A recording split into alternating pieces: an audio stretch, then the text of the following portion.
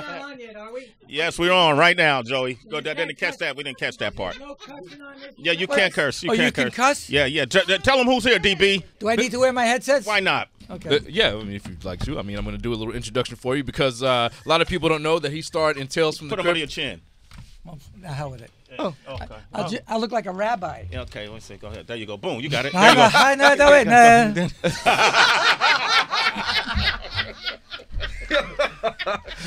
He's been here before, ladies and I don't gentlemen. even know how to top that, but I was going to say that he starred in Tales from the Crypt as Ulrich, what was it, Ulrich the Unstoppable, or the Ulrich. It was Ulrich or Ulrich, the Incredible. Yes, and He you had nine lives. and you couldn't He die. was terrible, but he was terrible at math. Right. Yes. So he thought he went through the 9, and his last one he died.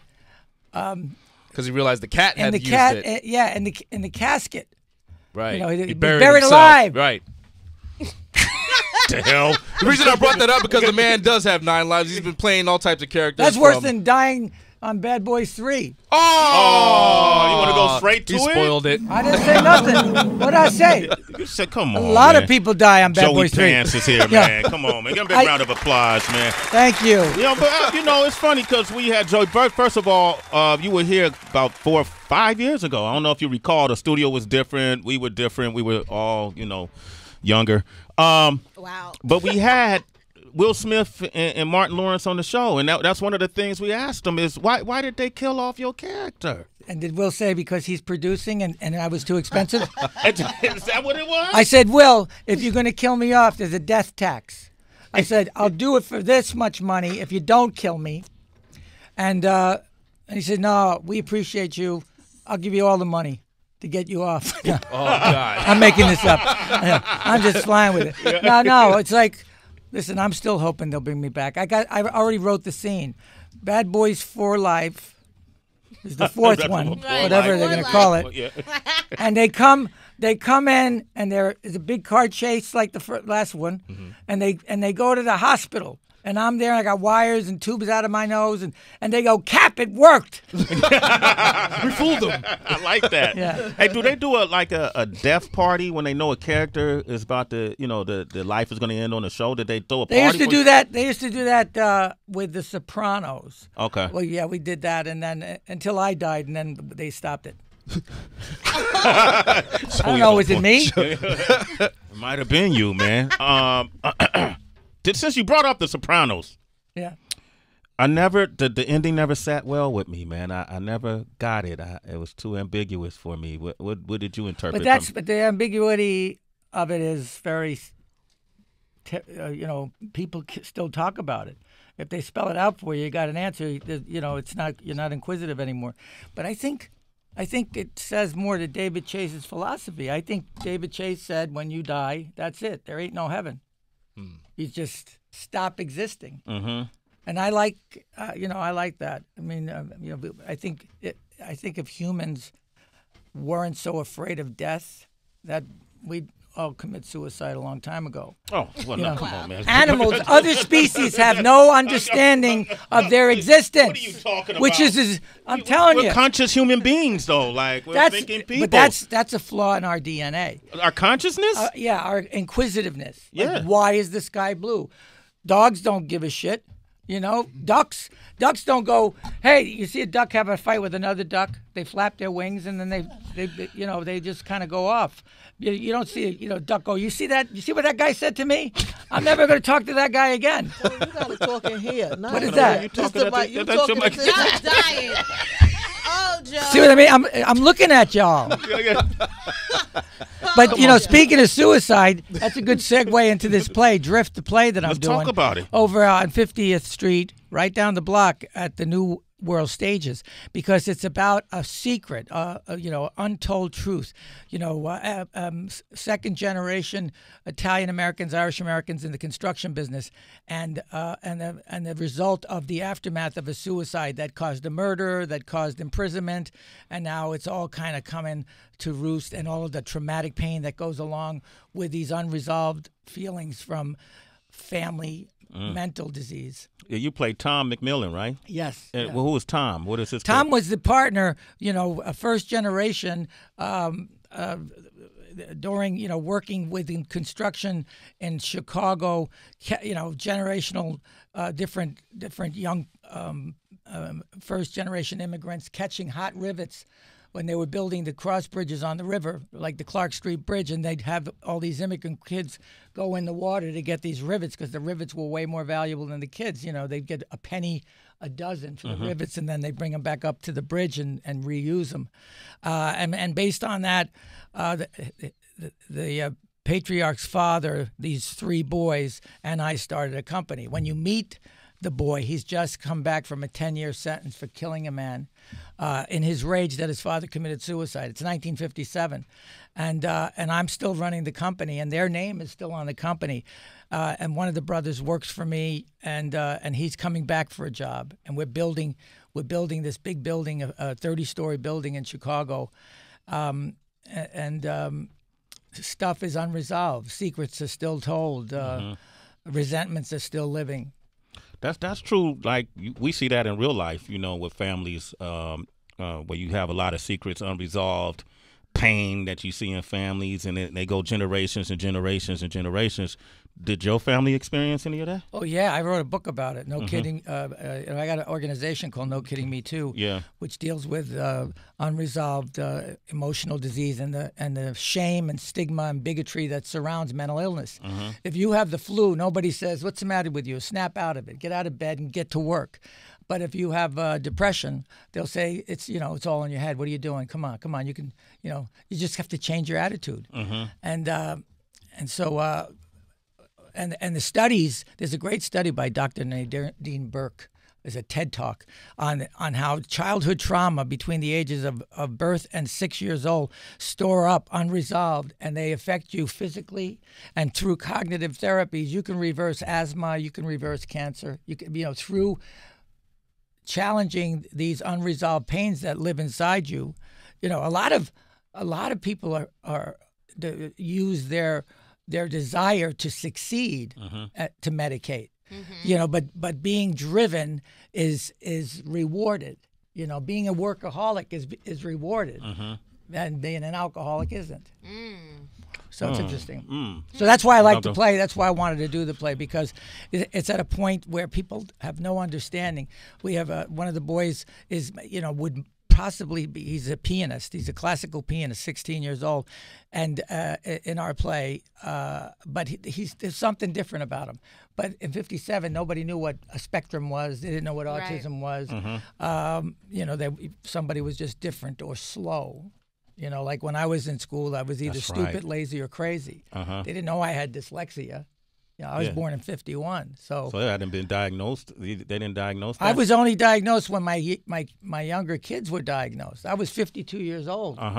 Before you knew what it was. Yeah, but I had it. Yeah. What was it like having it? I didn't learn how to read until I was 19. I did this. I did the senior class play in Cliffside Park, New Jersey, and the teacher came afterward, 2 of them, and they said, you have an aptitude for this, but if you want to become an actor, you're going to need to learn how to read. And I wanted to be an actor because I figured I wouldn't have to study. I've been lying my whole life. Okay. So you get paid to pretend. Yeah. So I, at almost 19 years old, I was 3 months shy of 19 when I graduated high school. And I went to get evaluated, and the teacher said that I had a 3rd grade reading level. But, most people, 30% of Americans are functionally illiterate. I learned how to type with texting with my iPhone. Now people are talking into it. Now that I know how to, and then spell all that time out to learn it, man. Right, Joe?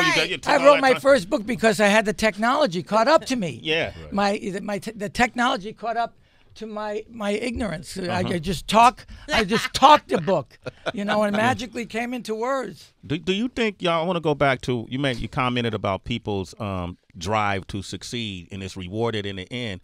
So do you think that ambition is a kind of an addiction? Yeah, it's all balanced out, isn't it? Because it's insatiable, and you got a reality star president that is being rewarded constantly by 40% of these have-nots that are resentful, and missed their opportunity. You know, they're all over 50, and they see this celebrity as a kind of thing that, you know, I can do that. When I was a kid wanting to be an actor, people would say, "What are you, crazy? You can't be an actor. You're not entitled. You're from Hoboken, New Jersey." But now it's celebrity. Somebody sees a reality show and they go, "Hey, I could do that. That's easy." You know, so on Bad Boys for Life, I jokingly said that we kill a lot of people with high Instagram numbers. You know, because now it's not about talent; it's about how many Instagram numbers you have. You know, if you got 30 million Instagrams, they've never seen the inside of an acting class. Ooh, shoot, that's a point right there. Message right there. I think Joe just fired a shot off right there. And who did they kill?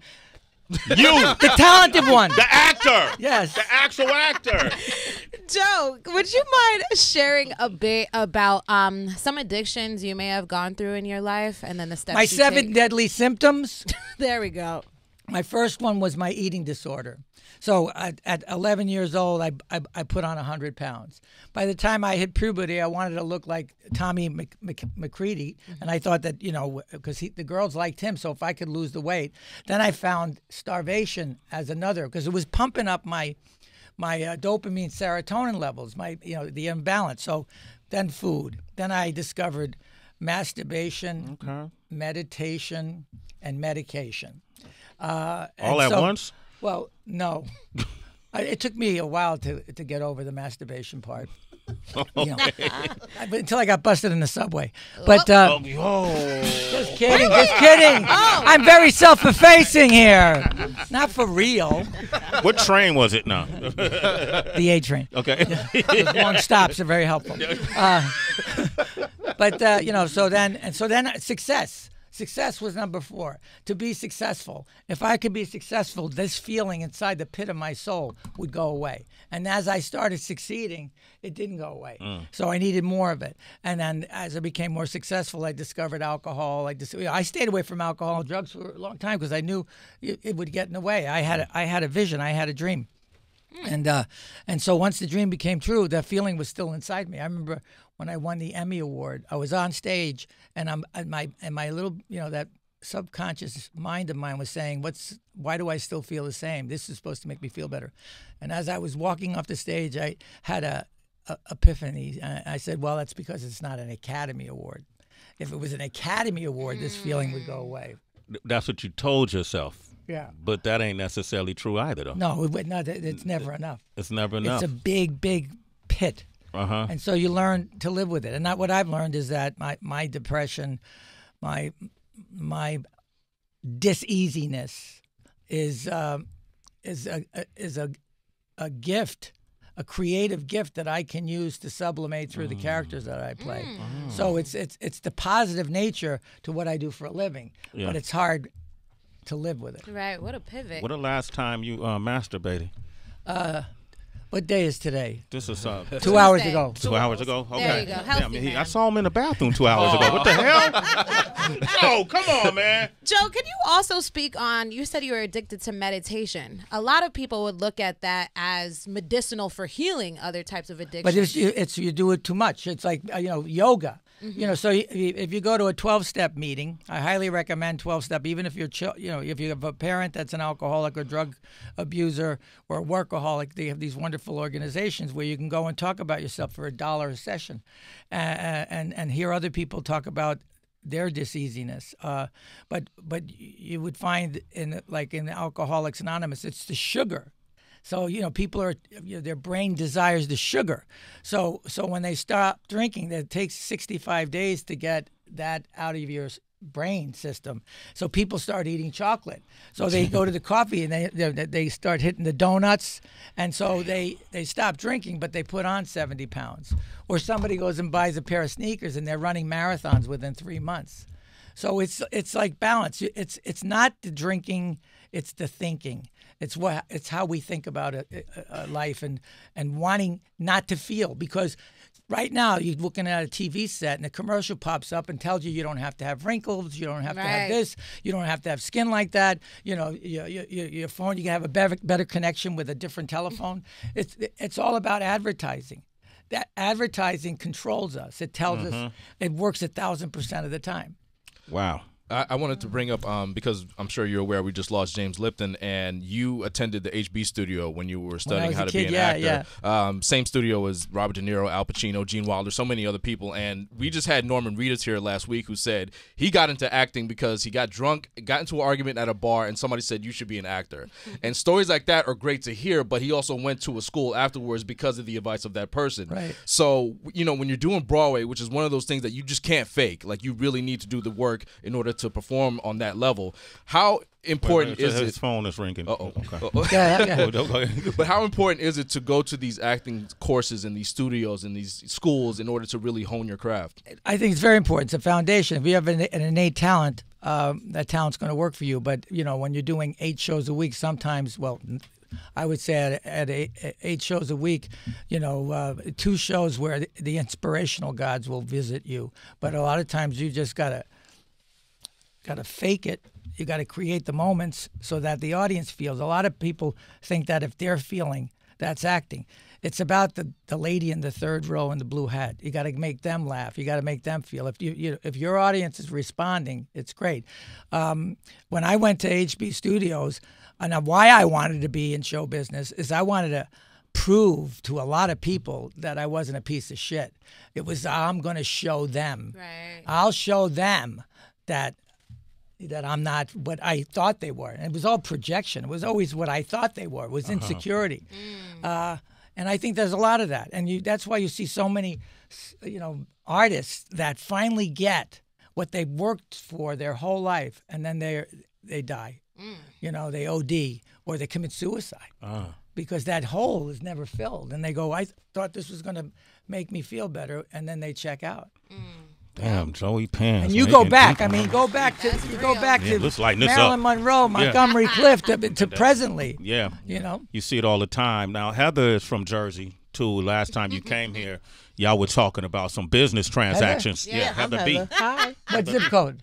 What exit? Oh, Jersey City. Hey, I'm Hoboken. I know. This is what I love. And we were You guys always beat us in the fights because you had the high ground. Yeah, well, we were talking about how you lucked out because I don't know if you remember, but you shared with us that for some random reason you bought property in Hoboken, like an apartment. Did you keep your apartment? No, it's rent control. No, that apartment cost me hundreds of millions of dollars. But I'm a project boy. We lived at 310 Jackson Street. We were on welfare. Wow. Wow. Yeah. You say that with pride, too. I am proud of it. You know, the projects was the most diverse community in the Yes. world because the one thing we all had in common was we were broke. Yeah. Everybody was poor. And so what separated us was character. If somebody borrowed $1 from you and they paid you back, you knew. And if they weren't going to pay you back, it only cost you $1 to find out they were a piece of shit. Yo, that's the greatest piece of advice I've ever heard in my life. That's real. Oh my God. So it's rent control. He said it was rent control. No, When I made my first money, some friend of mine, stranger, I mean, he was a friend of mine, but I hadn't seen him in a while. He said, "Hey Joe, can you lend me $50,000?" I'm on the phone. I said, "Are you crazy?" I said, "Mickey, we're good friends. What happens if you don't pay me back? Right. Then we won't be friends anymore. If you said, Joey, lend me $1,500, that's a different story." He says, "All right, lend me $1,500." You gave it $1,500? So wait, do you still have the place in Hoboken? Uh-huh. Okay, all right. I remember you told us a great story about how your dad was a hearse driver. Across the street from where I live, Yeah. Fayela's Memorial Home. He worked there forever. Yeah, and he used to take the suits. When he, oh yeah, off the he'd have to pick up bodies. Hoboken's a small town. He knew Yeah. everybody. Yeah. So he'd go in and see the wife. He'd go, "Oh, Mary, I'm so sorry about Gus. Gus was a good guy. You know, he was friendly. He was generous. He was a 40 regular." Wow. What are you going to do? And he would always wear dead people's clothing. Huh? My father would take their clothes, and I said, "Nice suit, Dad." He goes, "Yeah, you know, Mickey Mulvaney. Yeah, he died. This is his."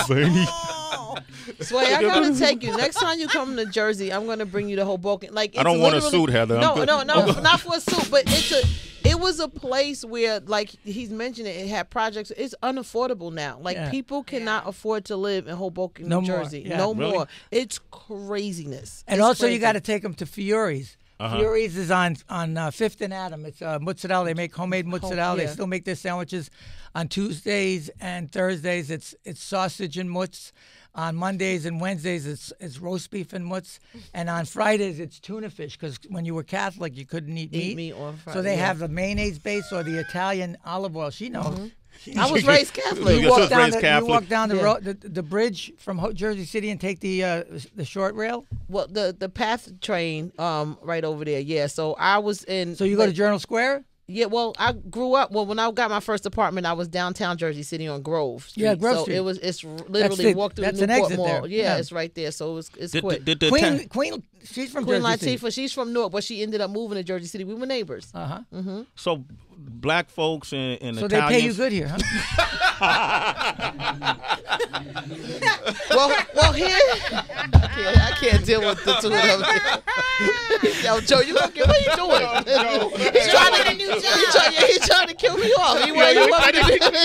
Misery loves company. They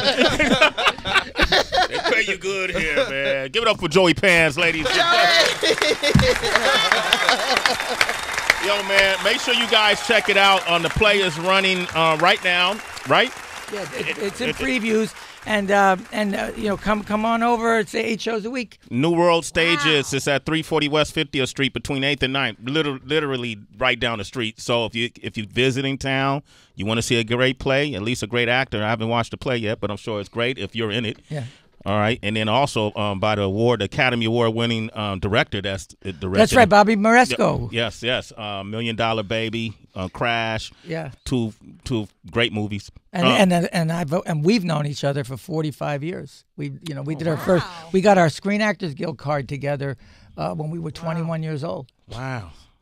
21 plus 45. That's 66. Man, you looking good, dog. I'm 68. 68? Yeah. Wow. You look amazing, bro. Black don't crack. And on that note, ladies and gentlemen, Joey Pants. All right. We got...